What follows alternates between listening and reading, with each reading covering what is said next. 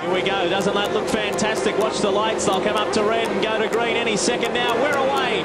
Race 2 of the opening round of the Australasia Supercars Championship. Down the back section, down through the dip they go. It's 2, 3, 4 and 5. Murphy's on. No! The old brakes in the gearbox. We now ride with Peter Bright.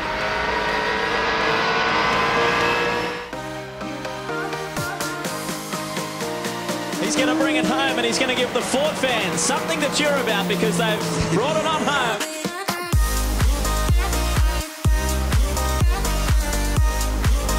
The V8 Supercars roar back into life for 2011.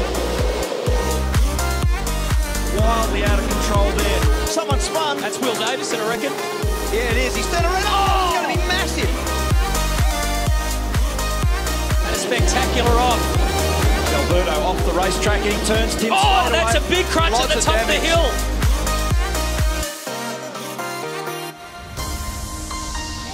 He's got in, and can he hold on to it? This is the critical moment for Jason Bright, and he holds it. Sensational Brad Jones Racing have gone ballistic. Game on up the hill again at 2 and 3. Bright on the outside at 2. He's actually off the racetrack there.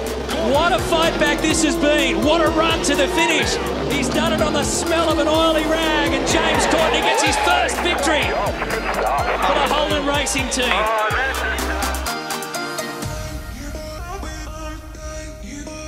What a spectacle. 26 beautifully presented cars.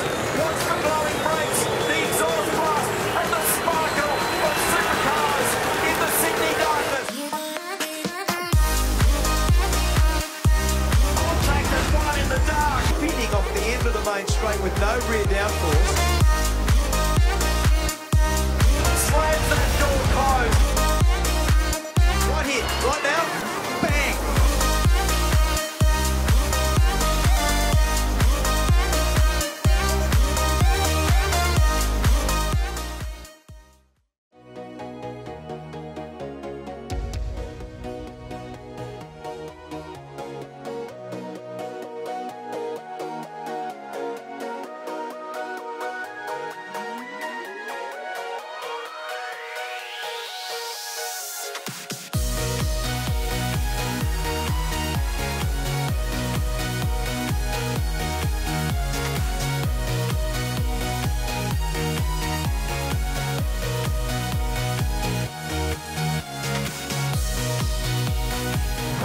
Set for supercars to glow against the Sydney night sky.